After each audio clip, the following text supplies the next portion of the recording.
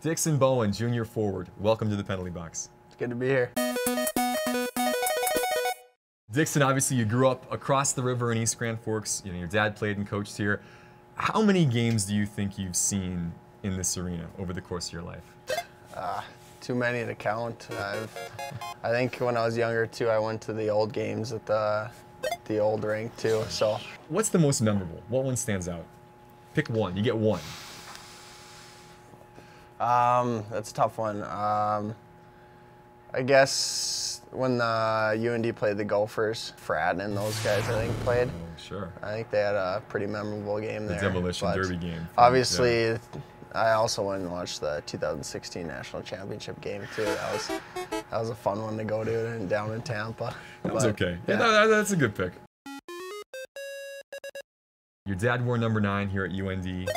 Been a lot of famous number 9s that have gone through. A couple guys in recent years, guys like Jonathan Taves, Jay Kajula. It's been a good number. Yeah. Who's your favorite number 9 with the UND uniform? I'd probably say Kajula. Yeah.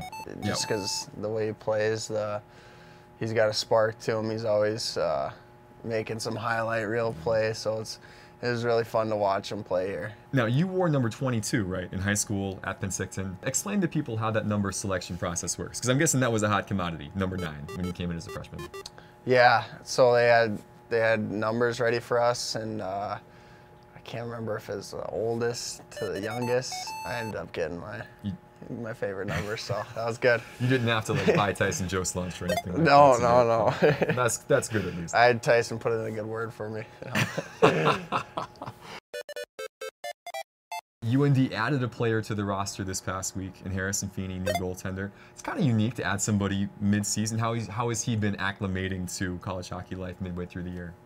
Yeah, it's good. I like him. The boys like him. I think he got acclimated pretty quickly here, and yeah, we're gonna need him. Obviously joining the team mid-season. He's a freshman, but he didn't have to maybe go through the usual freshman stuff. Was there any initiation that he had to go through when he arrived?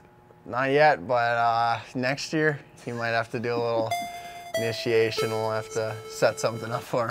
Going right back with the incoming class. All right. Yeah. How was your initiation, by the way, when you came in as a freshman? Welcome to the open arms. It was fun. It was a lot of fun. It's kind of scary at sometimes, but you're happy you went through it when it's over with. Can we ask, what was the worst thing they made you do, or was there anything embarrassing they made you do to sort of welcome you to the team? That's secret. We can't shed that light. Okay. Dixon, what's your thing on the team? I feel like that there are different, like Cole Smith is the guy that fights people. Like Brett Gardner wins face-offs. Yeah. Hayden Shaw grows facial hair. What's your thing on the team? I'd say speed and energy, giving the boys some life. I don't know, just creating a lot of chaos out there, I guess. I don't know.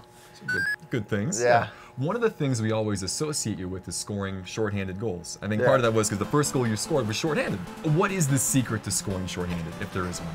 I don't know, just if there's an opportunity there, like PP's worrying about scoring goals, and if you catch them focusing in on that and you get a little bounce, I guess you get some chances. So. No secret, really. No. Just instincts, I guess. The instinctual Dixon Bowen. Well, thanks so much for the time, Dixon. Yeah. Get out of the penalty box. Thank you. Dixon, with the breezers on, going to practice.